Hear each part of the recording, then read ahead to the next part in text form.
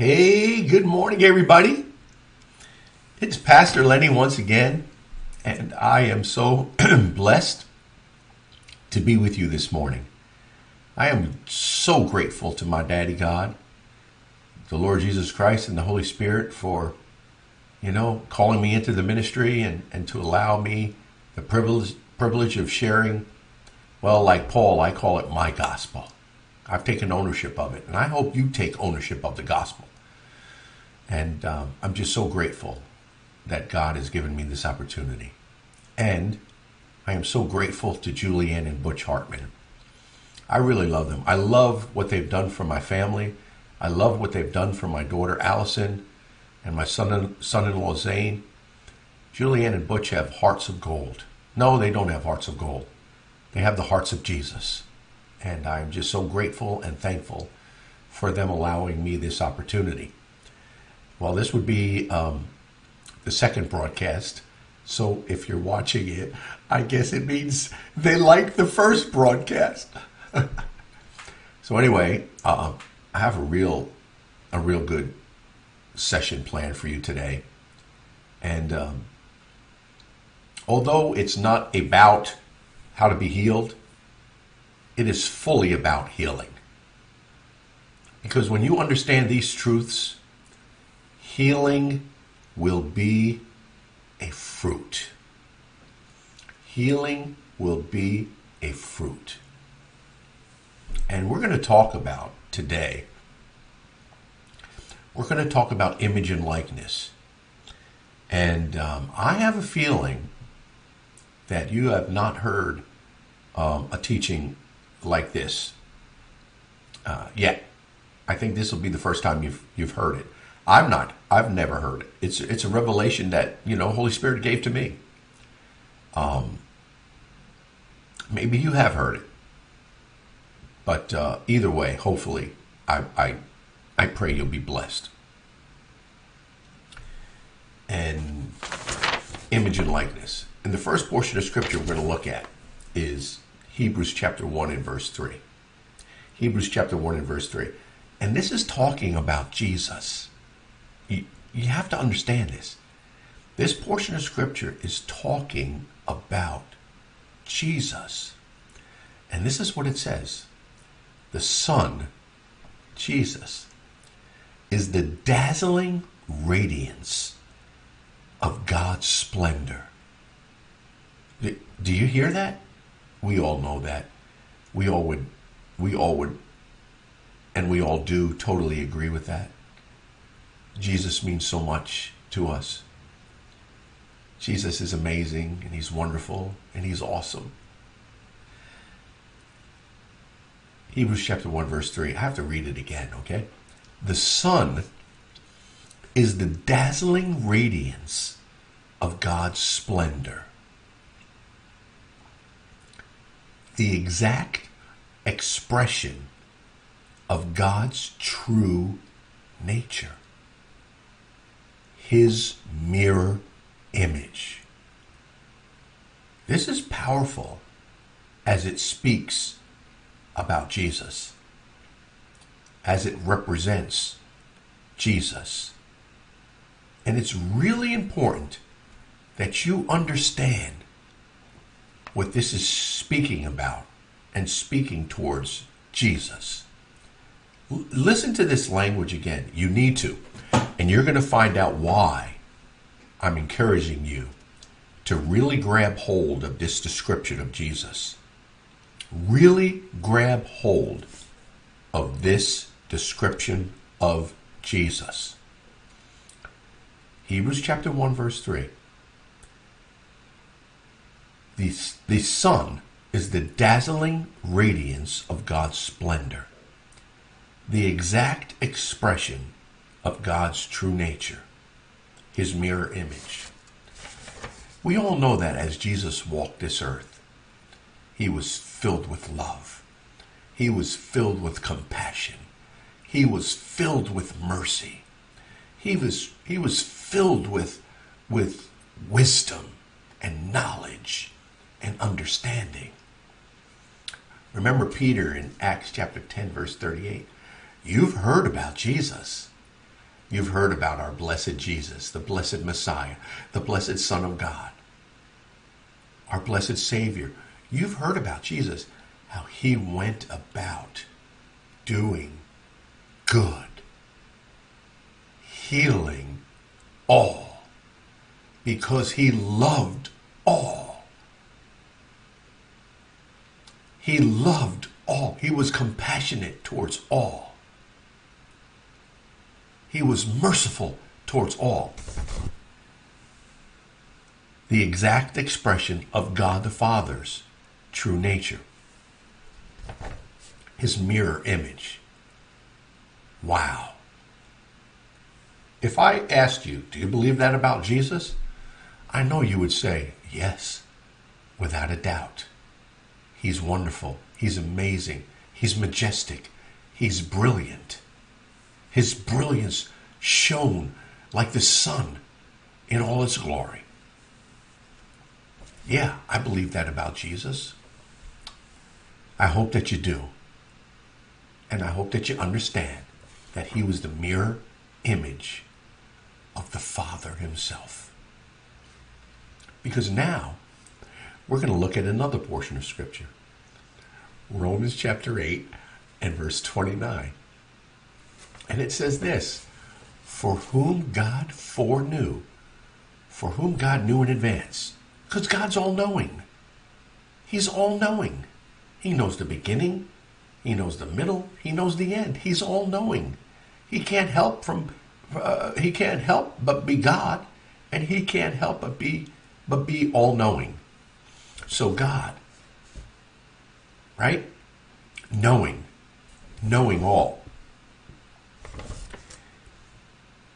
He determined that we, you and I, would be conformed to the exact image, duplicate copy, exact image in every way of his Son, Jesus Christ, the firstborn amongst many brethren. So when you look at Hebrews chapter 1, and it tells you that the Son is the dazzling radiance of the Father's splendor, that the Son is the express image of God the Father's true nature, that the Son was God the Father's mirror image. And now you look at the fact that God made you and God made me into the exact image and likeness and duplicate copy. So that means the word is akone. That means when the Father looks at you and now he looks at Jesus, he sees the same. And so now we understand that God made us into the exact image, likeness, duplicate copy of his Son, Jesus Christ. Powerful. So now you can understand why I told you to pay attention to Hebrews chapter 1, verse 3. He's God the Father's radiant glory, God the Father's mirror image, displaying God the Father's true godly nature and character. And now God the Father made you into the same image and likeness, duplicate copy of Jesus. Wow. What's God telling us? What's God telling us? That you need to start thinking more highly of yourself. Your true inner man. The true you. You've been made to be just like Jesus, to look just like Jesus, who's the express image of the Father. So that would mean that you're also the expressed image of the Father, and that you possess the same and very nature and character and quality of God. These are two powerful verses, and I hope you see how powerful they are. image and likeness. As Jesus is, so are you in this world. If you could see it in Jesus, if you can see it about Jesus, then you'll see it in you, and you'll see it about yourself. I want you to look at a portion of Scripture now. John chapter 17, verse 22. Now, Jesus is praying before the Father. And one of the things that he says to the Father is this: Father, the glory you've given me, the glory you've bestowed upon me, I have given to them. Wow. Wow. Do you know what the word glory means? The word glory in the Greek is doxa. Doxa. And it means honor. The honor, Father, you've given to me, I've given to them. It means view and opinion. Father, the view and opinion you have towards me and about me, now they can experience that same view and opinion from you towards them. Father, the majesty you've bestowed upon me, I've bestowed upon them. The brilliance you've bestowed upon me, I've bestowed upon them. And so much more. Supernatural abilities, supernatural workings. Now, how do we know that this is true? I love the Apostle Paul. I spend 85 to 90% of my time in the Pauline epistles, because Paul writes to the new creation realities. Or it could be said, new truthful realities. This is who you are, this is what you can do, and this is what you have. New creation realities. One with Christ, just like Christ.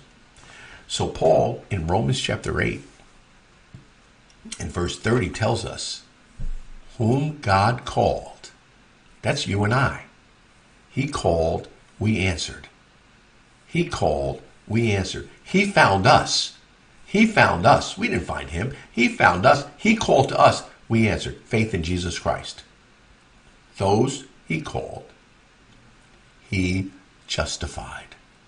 He declared righteous. Powerful. But then he goes on to say, and those he justified, and those he declared righteous, he glorified.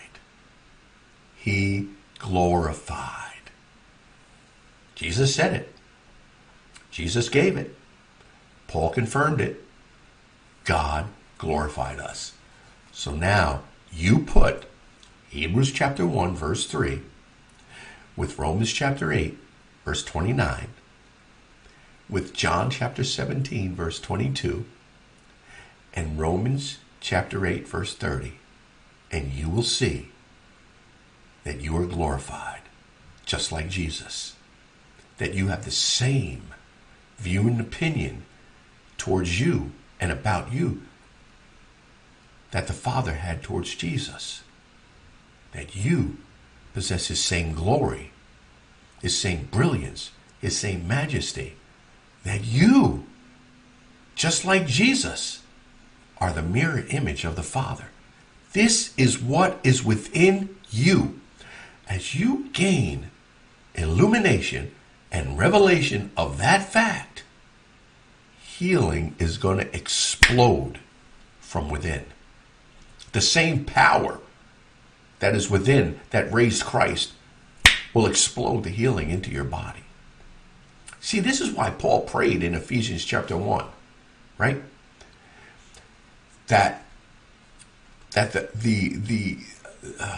Paul's prayer to the Ephesians, that the spirit of wisdom and revelation would be ignited from within you, that you would know as you are known. Now, many of our Bibles say that Paul's praying that God would give unto you. Now, remember I told you, if a translation is indicating that we don't yet have, or we can't yet do, you know, it's probably poorly translated. And when you look up that word give, it also can mean spring forth. Now that's what I believe it means. Why? Because earlier in the chapter, Paul already told us in verse 3 of chapter 1 in Ephesians that God has blessed us with all spiritual blessings. So that would tell me that the spirit of wisdom and revelation is a spiritual blessing that we already have. So I would say Paul is praying that the spirit of wisdom and revelation that is within you would spring forth, that you would know about yourself what God knows, that the eyes of your understanding would become illuminated. You see, and as the illumination and as the revelation grows, that as Jesus is, so are you, that you're glorified with the glory that Jesus had, healing is just going to explode from within throughout your whole body. It has to. It must. It's what the Word of God says. No working, no striving, no toiling, no doing. That frustrates His grace. You are fully qualified by God because of faith in Jesus Christ, period. So now, here's the part of the teaching, today's teaching, that I believe many of you might be hearing for the first time. Jesus showed us what that glory looked like. He showed us. And He showed us in Mark chapter 9, verse 2, at the Transfiguration. At the Transfiguration. And this is what it says in Mark chapter 9, verse 2. And after 6 days, Jesus taketh with Him Peter and James and John, and leadeth them up into an high mountain, apart by themselves. And He was transfigured before them. Transfigured before them. Now, what did Jesus have to, show the disciples? Hey guys, look at how glorious I am. Look at what I possess. Look at the real me. Look at what's inside of me. I don't think so. I firmly believe that what Jesus was doing was showing the disciples and showing us what every born-again believer possesses within themselves. That's what Jesus was showing.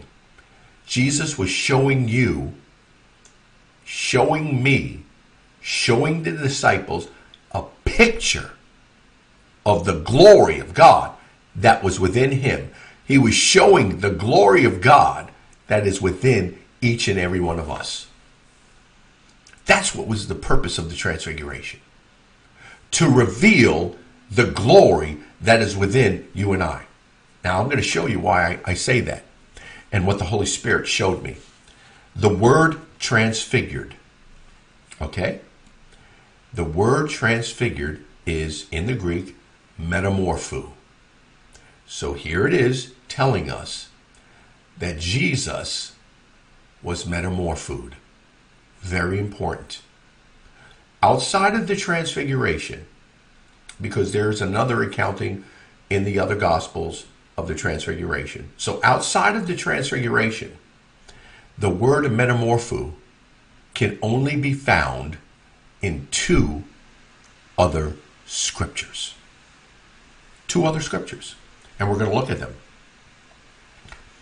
The second place it could be found is in Romans chapter 12, verse 2. And this is what it says. I like it from the Young's literal translation. The King James Version uses the word world. It's not world. Okay? It's age. Because the word there is aeon. It's age. And what's being spoken of there is the present age of law. The covenant of law. Paul is exhorting, don't be conformed to this age, this covenant of law, but become transformed. We're going to look at the verse. So Romans chapter 12, verse 2, it says, and be not conformed to this age, this do-it-yourself system, age, law, do-it-yourself works for righteousness. Don't be conformed to this age, but be transformed. Transformed. The power of the gospel, I'm not ashamed of the gospel of Christ. It's the power of God for salvation. But be transformed by the renewing of your mind. And when that takes place, you're going to prove what God's will is, his good, acceptable, and perfect will. So now, that word, transformed, do you know it's the same word that was used about Jesus where it says he was transfigured? The word be transformed in Romans chapter 12, verse 2 is metamorpho. Metamorpho. So Paul is saying that the metamorpho, the transformation, takes place by you renewing your mind into what? Into the new creation realities. You are. You can. You have. You are holy. You are righteous. You are sanctified. You are perfect. You are complete. You are just like Jesus. As Jesus is, so are you. Image and likeness. So the more you become renewed to the glorious gospel of grace, the power of the gospel of Christ, the gospel of grace, the anointed one and his anointing, the more you believe that you are, you can, and you have, the more you renew your mind, the more the transformation will take place. The more the metamorpho will take place. The more what Jesus showed us in Mark chapter 9, verse 2, when he showed us in all his brilliance and majesty, that will take place in and within you. More and more and more, each and every day. And as that takes place, sickness and disease will melt away, because it must, because it has to, because the same spirit that was within Christ, that raised him from the dead, is within you. That same glory that you see in Mark chapter 9, verse 2, at the transfiguration, is the same glory that Paul is talking about in Romans chapter 12, verse 2, that's within you. And it explodes from within you the more you renew your mind to the truth of the glorious gospel of grace. I am, I can, and I have, because of the I am. So that's the second place where you see it. Now, where's the third place? This is amazing. This is amazing. This is remarkable. The second place is found outside of the transfiguration. Only these three places. The second place is in Second Corinthians chapter 3 and verse 18. Now, this is what it says, and I'm reading from the Young's literal translation. And we all, you and I, with an unveiled face. First of all, you need to know what unveiled face means. If you read before that, in the verses before it, you will see where Paul says, wherever the law of Moses is read, a veil remains in place. A veil remains in place. And the law of Moses was a do-it-yourself system. You need to, you have to, you must, before God does. Well, whenever the law of Moses is read, whenever mixture is read, a veil remains. Now, you want to know why so many of us were living or are living in guilt, shame, and condemnation? Because of the mixture gospel.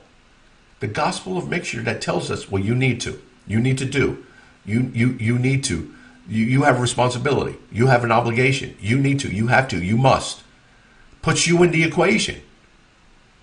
It gives this new covenant of grace a fault. You and I, we give it fault, and it has no faults. It's faultless. This is all because of what Jesus did. Remember our last session, his travail, his work, his toiling, his effort, none ours. We are declared and made righteous, fully acceptable to God, fully approved and fully qualified, period. Faith in Jesus Christ. We need to rest in his love and righteousness. And the fruit of that will be an explosion of faith that calls things that are not as though they are. Okay? Unveiled face. You remove any do-it-yourself system. You remove you need to, you must, you have to. Unveiled face. Unveiled face. And remember what he says in the verses before this one. He calls the law the administration of condemnation and the administration of death. So, of course, whenever we're led to believe there's something we're not doing or there's something we need to do, there's a veil in front of our face.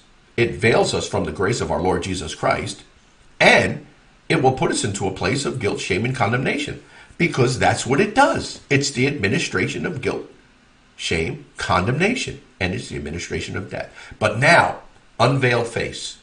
It's not up to you. It's not about you. It never was. It's all about Jesus.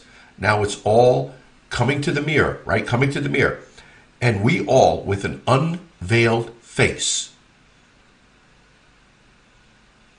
the glory of the Lord we behold in a mirror. So now, unveil the face. No, you must. No, you need to. No, you have to. No, you have a responsibility. We're in the covenant of grace. We don't have a veil now. Now we can come to the true mirror, the true image, Jesus Christ. That's the only mirror that will reveal our true selves. That's the only mirror that won't give a distortion. You know, in any other mirror that you look at, you're not going to see the true you. You're always going to see a distortion. Any other mirror you look at, any mirror you look at, hold up your right hand, and the guy in the mirror holds up his left hand. Hold up your left hand, and the guy in the mirror holds up his right hand. Part your hair in the middle, on the right side, and the guy in the mirror parts his hair on the left side. You button your shirt from right to left. The guy in the mirror is going to button his shirt from left to right. You know? As you're putting your makeup on, your mascara, or your eye makeup, whatever, as you're doing your right eye, the person in the mirror is doing her left eye. There's always going to be a distortion. There's several mirrors in my house. There's only some I like to look at because they make me look taller and more slender. There's others that make me look, whoa, is that what I really look like? No. But you see, there's only one mirror that reflects the truth of who we are. And that's when we look at Christ. And we look at all that Christ is. Perfect and holy and righteous and blameless and sanctified and brilliant and majestic and supernatural and all powerful. And so, beholding in the mirror that image, to the same image, we are being transformed from glory to glory by the Holy Spirit. You come to the mirror where you see Christ and you know you're looking at the image of your true self, and you will be changed more and more and more into that very image. Now, that word there, changed, in many of your translations, or transformed in many other translations, it's the same word found in Mark chapter 9, verse 2, and in Romans chapter 12, verse 2, making it the only three places you'll find this verse, this word. It's metamorphosed. You will be metamorphosed. The more you look and see Jesus and know and believe you're looking at yourself, you will be metamorphosed. You will be changed. You will be transformed. So you see, guys, image and likeness. Image and likeness. Here's God's love perfected. Here's his perfect love. Okay, what does that mean? God is love, but here's the perfection of his love. Listen, you have boldness to stand before him. This is the perfection of his love. Remember Ephesians chapter 1, verse 6? We are now accepted in the beloved. Okay? Well, this is what John is saying in 1 John chapter 4, verse 17. We have boldness to stand before him, right? Why? Because we are accepted in the beloved. This is his perfect love. His perfect love. What? That as Jesus is, image and likeness, so are we in this world. Right here. Right now. Right here. Right now. Image and likeness. Remember how we started from Hebrews chapter 1, verse 3. How Jesus was the mirror image of the Father. And then Romans chapter 8, verse 29. How we're the very image of Jesus. Makes us the very image and likeness of God the Father himself. This is why we're beloved. We're beloved. We're accepted in the inner circle. This is why God's love has been perfected. This is how God's love was perfected. As Jesus is, so are we. And in Mark chapter 9, Jesus showed us the true you and I, the glory that's within, the glory that we contain, the brilliance and the majesty and the supernatural power and the supernatural ability. And not only that, the approval from God, just like Jesus. Approval rating for God could not be any higher. Mark chapter 9, verse 2. He was metamorphosed. Romans chapter 12, verse 2. You become metamorphosed as you renew your mind. 2 Corinthians chapter 3:18. As you behold the glory of the Lord, the image of the Lord, you are metamorphosed by the Holy Spirit. Now let me tell you something, guys. Doxa, again, is view and opinion. If you're thinking lowly about yourself, I must not be. I know I'm not. I always mess up. I always make mistakes. You have to start looking at yourself as if you were looking at Jesus. You have to start thinking towards yourself, speaking towards yourself with the same approval that God had towards Jesus. Because that's the same approval that God has towards you. That's powerful. I only speak about Lenny Rola. I only speak to Pastor Lenny in the way that God would speak to Jesus, or that I would speak to Jesus. That's the only way God would speak to me. That's the only way I'm going to speak to myself. That's the only way I'm going to speak to my wife. She can, she is, she has. She's just like Jesus. So could you imagine if you keep speaking to yourself the way the Father would speak to Jesus?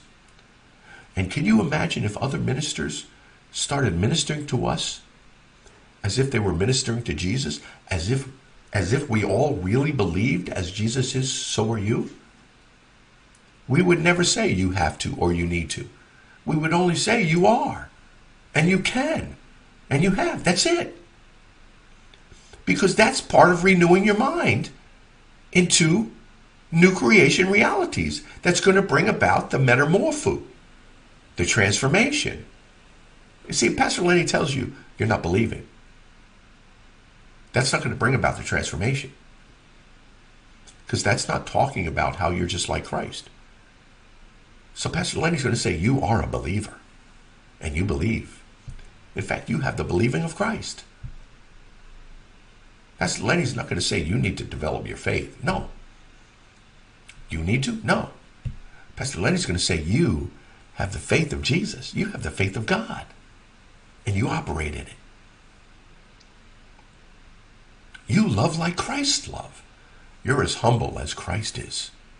You see, if I start speaking to you in new creation realities, then you're going to live out your new creation realities. But if I keep destroying that by telling you you're not, or you haven't been, or you can't, whatever, that's going to destroy new creation realities in your life. So let's start thinking right, and let's start speaking right, and let's start believing right. As Jesus is, so are we. As Jesus is, so are we. I love you guys. Father, I thank you for your word. I thank you that you show us that as your dear son Jesus is, so are we.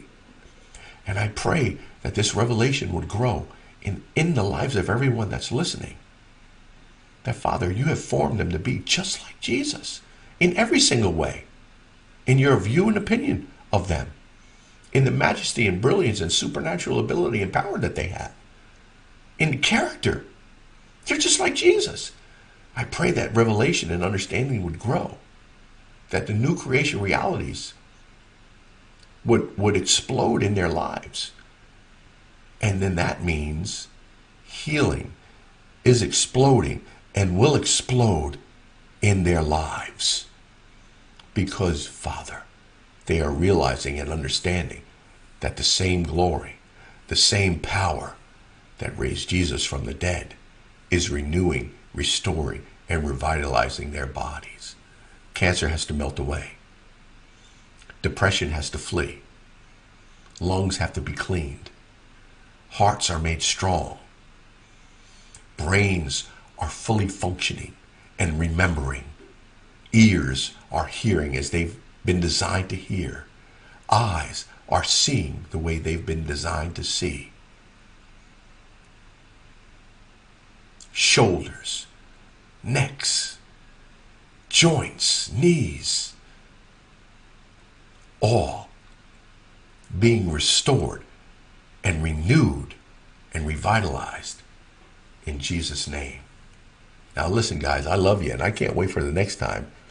But Julieann is allowing me this privilege to share my YouTube page. I can only do so much here with these sessions. If you want to learn more or you want to hear more, you know, there's our YouTube page. It's just real easy. It's real easy. Rola Ministries. Rola Ministries. Also, we have a website, and the website is New Life Ministry, MHV.org. It's on the board, and we encourage you to visit it. It's got like 500 messages on there, 500 messages, podcasts, live messages, video messages, archive messages. And then Julieann and Butch have allowed me the privilege of promoting my book that was made available on April 1st, The True Greatest Forces in the Life of a Believer, Love and Righteousness. It's a game changer, guys.